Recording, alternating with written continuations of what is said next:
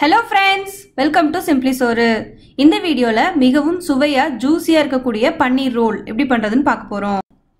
இந்த பன்னீர் ரோல் பண்றதுக்கு நமக்கு ரொட்டி, ஃபில்லிங், அப்புறம் ரொட்டில ஸ்ப்ரெட் பண்ற சட்னி இது எல்லாம் தேவை. சரி வாங்க இதெல்லாம் எப்படி பண்றதுன்னு பார்க்கலாம். ரொட்டில ஸ்ப்ரெட் பண்ற சட்னி பண்றதுக்கு நமக்கு ஒரு கொத்து கொத்தமல்லி, 1 இன்ச் அளவு இஞ்சி, 2 மிளகாய், அப்புறம் கொஞ்சம் சீரகம், 1 டேபிள்ஸ்பூன் லெமன் ஜூஸ் இது எல்லாத்தையும் சேர்த்து நல்லா கெட்டியா தண்ணி விடாம அரைச்சு எடுத்துக்கோங்க.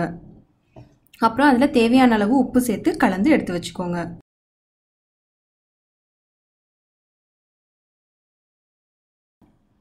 இப்போ பன்னீர் ஃபில்லிங் எப்படி பண்றதுன்னு பார்க்க போறோம்.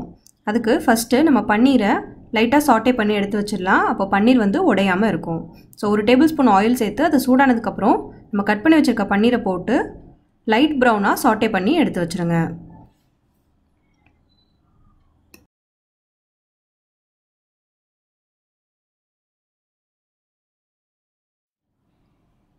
ஃபில்லிங் பண்ணுறதுக்கு ஒரு பேனில் 2 டேபிள்ஸ்பூன் ஆயில் சேர்த்து அதை நல்லா சூடு பண்ணிக்கோங்க. சூடானதுக்கப்புறம் 1 கப் பெரிய வெங்காயம் சின்ன சின்னதாக நறுக்குனது அதையும் ஆட் பண்ணி நல்லா வதக்கிக்கோங்க. தேவையான அளவு உப்பு சேர்த்து நல்லா வதக்கிக்கோங்க. லைட்டாக ப்ரௌனாக வதக்கி எடுத்துக்கோங்க. இது இந்த அளவுக்கு வதங்கினதுக்கப்புறம் இதில் இஞ்சி பூண்டு பேஸ்ட் சேர்த்து அதோட ரா ஸ்மெல் போகிற வரைக்கும் வதக்கிக்கலாம். பன்னீர் ரோல் வந்து ரொம்ப ஹெல்த்தியான ஒரு ஸ்நாக். இது குழந்தைங்க பெரியவங்க எல்லாருக்குமே ரொம்பவே பிடிக்கும். நம்ம இப்போ பண்ணுற ஃபில்லிங் வந்து ரொம்பவே ஜூஸியாக இருக்கும். கண்டிப்பாக எல்லாருக்கும் ரொம்ப பிடிக்கும். இப்போ இதில் தேவையான அளவு பச்சை மிளகா அதை சின்ன சின்னதாக கட் பண்ணி ஆட் பண்ணிக்கோங்க. நான் 2 பச்சை மிளகா எடுத்திருக்கேன். அது போக தக்காளி 2 தக்காளி பொடிசாக கட் பண்ணி ஆட் பண்ணிக்கோங்க. இது கூட நம்ம கேரட், கேப்சிகம் எது வேணாலும் சேர்த்துக்கலாம். நான் கேப்சிகம் எடுத்திருக்கேன். இப்போ நம்ம இதில் 1 டீஸ்பூன் அளவு சீரகப்பொடி, தனியா பொடி, கரம் மசாலா, அப்புறம் சில்லி பவுடர் எல்லாத்தையும் சேர்த்து நல்லா ரா ஸ்மெல் போகிற வரைக்கும் வதக்கிக்கலாம்.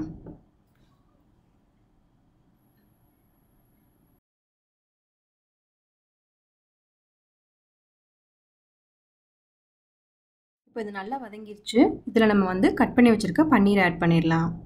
பன்னீரை ஆட் பண்ணி இந்த மசாலா அதோட கோட் ஆகிற மாதிரி நல்லா வதக்கி விடுங்க.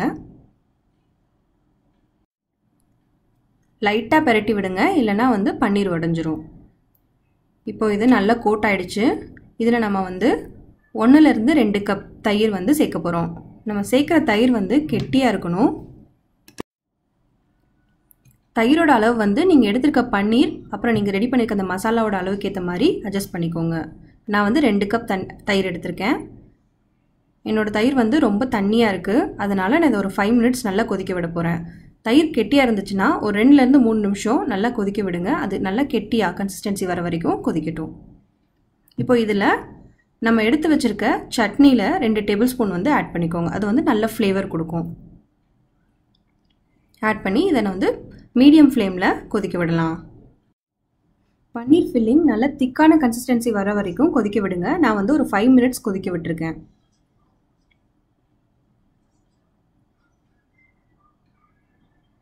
இப்போ நம்மளோட பன்னீர் ஃபில்லிங் ரெடி.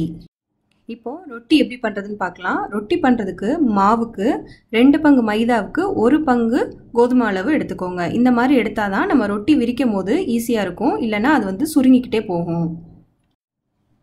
அதே மாதிரி மாவு பிசையும் போது 2 டேபிள் ஸ்பூன் ஆயில் சேர்த்து தண்ணி கொஞ்சம் நிறைய சேர்த்து கெட்டியாக இல்லாமல் லூஸாக பிசைஞ்சு எடுத்துக்கோங்க.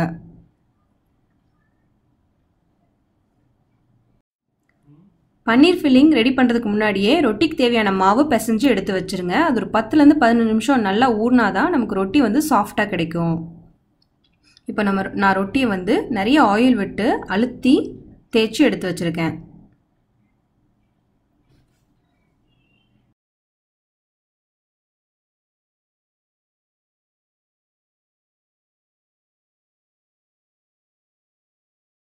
ரொட்டி தேய்ச்ச அப்புறம் அதை நீங்கள் சப்பாத்தி சுடுற மாதிரி 2 பக்கமும் ஆயில் விட்டு நல்லா சுட்டு எடுத்துக்கோங்க. இதே மாதிரி எல்லா சப்பாத்தியும் சுட்டு எடுத்து வச்சுக்கோங்க. நான் ரெடி பண்ணியிருக்க பன்னீர் ஃபில்லிங்கில் 5 பன்னீர் ரோல் வந்து நம்ம ரெடி பண்ண முடியும். உங்களுக்கு அதை விட அதிகமாக தேவைப்பட்டுச்சுன்னா நம்ம சேர்த்துருக்க வெங்காயம் தக்காளியோட அளவை ஜாஸ்தி பண்ணிக்கோங்க.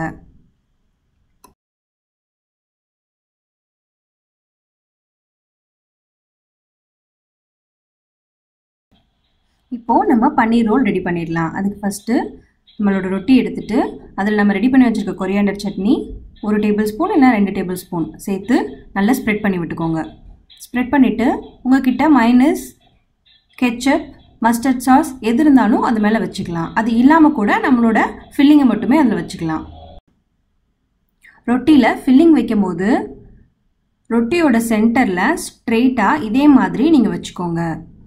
ஃபில்லிங் அளவு ஜாஸ்தியாக இல்லாமல் கரெக்டாக எடுத்துக்கோங்க. ஒரு ரோல் ரெடி பண்ணி அதை சுட்டு எடுத்து பார்த்துட்டு அதுக்கப்புறம் அடுத்த ரோல் ரெடி பண்ணுங்கள். அப்போ தான் ஃபில்லிங் எவ்வளோ வைக்கணும் அப்படின்னு நமக்கு தெரியும். இந்த மாதிரி வச்சுட்டு இப்போ அடியில் மடித்து விட்டு 2 சைடும் நல்லா இழுத்து மடித்து விட்டுக்கோங்க. இது மேலே டூத்பிக் வச்சு குத்தி விட்டுடலாம்.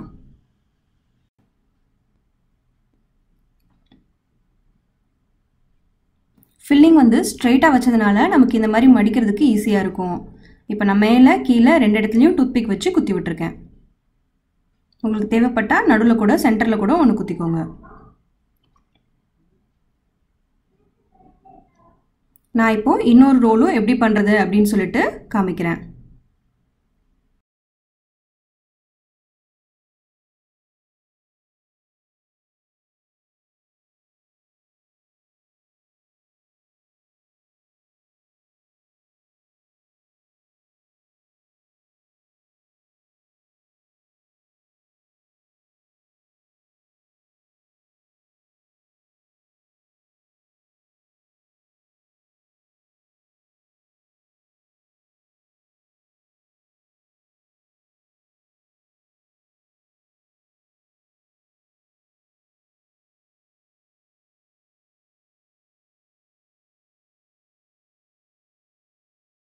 சுவையான பன்னீர் ரோல் ரெடி ஆயிடுச்சு. இதுக்கு நம்ம ஃபைனல் டச் கொடுத்துடலாம்.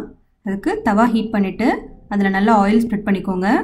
சூடானதுக்கப்புறம் நம்மளோட பன்னீர் ரோல் எடுத்து அதில் வச்சு 2 சைடும் நல்லா மொறுமொறுன்னு வர வரைக்கும் மீடியம் ஃப்ளேமில் வச்சு சுட்டுக்கோங்க. நல்லா ப்ரெஸ் பண்ணி விடுங்க, அப்போ தான் அது நல்லா செட் ஆகிக்கும். இப்போ நான் நெக்ஸ்ட் சைடு சுட போகிறேன். அதனால் டூத்பிக் எடுத்துகிட்டு பொறுமையாக திருப்பி வச்சுருங்க.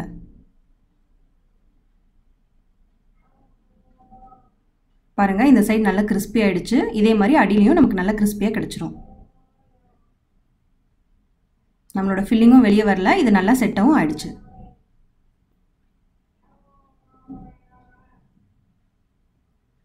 அவ்வளோதான், நம்மளோட சுவையான ஜூஸியான பன்னீர் ரோல் ரெடி. பன்னீர் ரோலை சுட சுட சர்வ் பண்ணி என்ஜாய் பண்ணுங்க. இந்த வீடியோ உங்களுக்கு பிடிச்சிருந்துச்சுன்னா லைக் பண்ணுங்க, ஷேர் பண்ணுங்க, கமெண்ட் பண்ணுங்க. அப்படியே சிம்பிளி சோருக்கு சப்ஸ்கிரைப் பண்ணுங்க. தேங்க்யூ.